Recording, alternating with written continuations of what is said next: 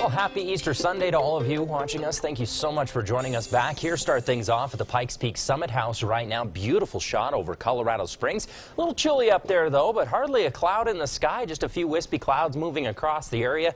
Going to stay relatively dry over the next few days. However, with these dry conditions, very low humidities, we do have that fire weather warning for much of southern Colorado. Keep in mind, this has been extended until Monday night at 8 p.m. And notice it's been extended down into the southeastern corners of the state as well. So very, very dry and windy conditions is what we're anticipating.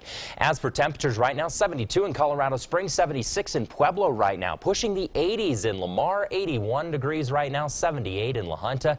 Even the high terrain well into the 40s and 60s, quite a range there. Lows tonight staying very mellow, right into that high 30 to early 40 degree mark. 38 in Colorado Springs this evening, 39 in Walsenburg, 20s and 30s in the high terrain, and staying in the 40s into La Junta and Lamar. So some very, very nice and mild weather tonight. So to start out your work week, looking at clear skies to start the day off. We'll see a few wispy clouds move through as the winds kick up right around noon tomorrow. Again, very similar to what we saw today. And with those winds, do keep in mind that that fire danger is just going to increase over the next few days. So a rather calm skycast, hardly anything really going on, no moisture to speak of.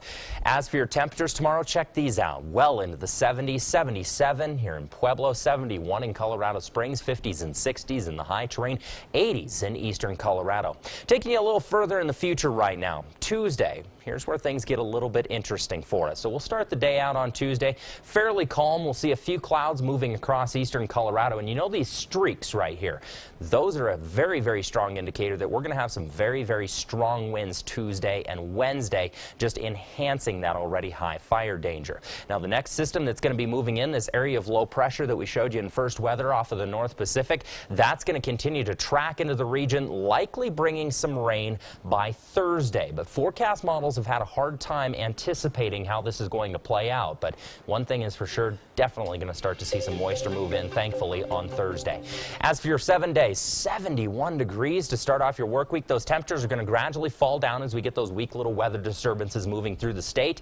Likely going to start to see some of that moisture moving in Wednesday night as that area of low pressure tracks in. But the temperatures will start to taper back up, or wind back up, I should say, by next weekend. Possibly a dose of showers, though, by Sunday.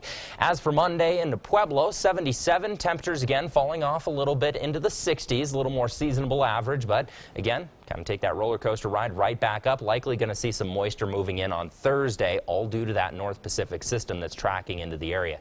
As for Canyon City, 75 to start out your work week. Mild overnight lows. Even with those temperatures tapering off slightly, we're still going to see overnight lows into the mid to high 30s much of the week. A little bit cooler, though, Thursday night. Teller County could see some flurries move in late Wednesday night into Thursday as those overnight lows drop below freezing. So again, fire danger is going to be very, very bad Monday and Tuesday, possibly even Wednesday as well. Okay, something to keep an eye on. Yep. Again, perfect Easter Sunday. Oh yeah, I couldn't ask for a nicer day. All right, Jason, thanks a lot. Josh is here with sports.